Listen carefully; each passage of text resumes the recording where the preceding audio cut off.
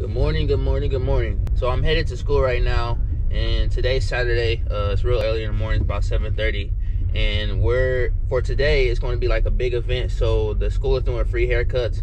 It was ultimately like my idea for this event to happen. So I wanted to get back to my community, and my mom is kind of connected and with people in the community that can make it happen.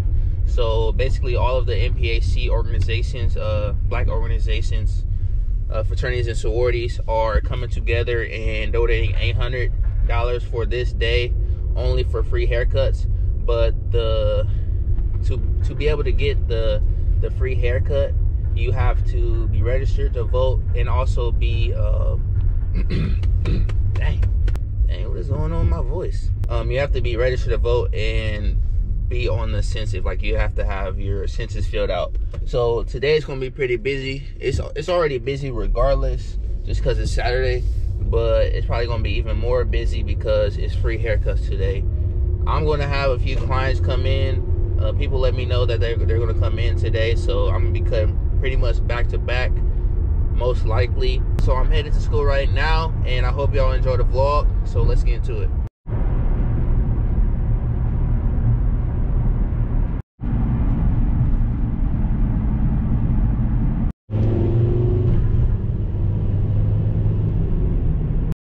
They don't know I'm really OD. Like they cheaters. Paper niggas nose like he sneezed.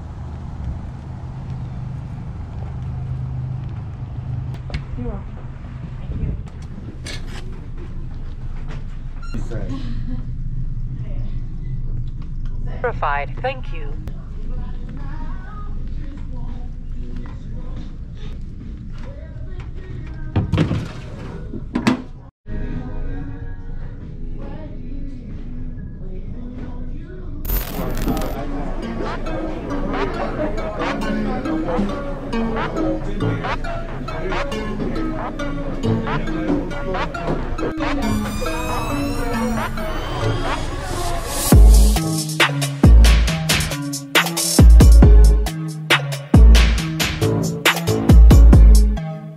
Do it again. We're sorry, baby, for interrupting your cat.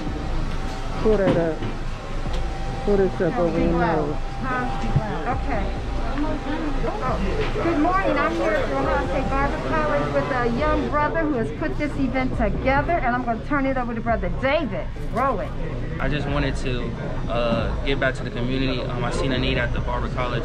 Many people of need coming here, and this is an important time to vote as well. So I felt a need for people to be able to get a free cut, and also have access to trying to register to vote, and also be counted for the census as well.